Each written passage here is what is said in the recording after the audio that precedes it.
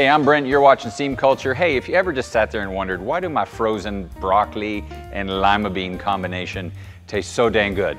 It's because of something called steam blanching. Now, blanching is the process of exposing vegetables, in this case, or fruit, to high temperature for a short period amount of time. So there's two things you're really getting from that. One is a bit of a food safety deal where you're stopping any enzymes or bacteria from creating some nasty food things, but also the short cooking process extends the life of the product so that it can last longer on the shelves and it tastes a little bit fresher.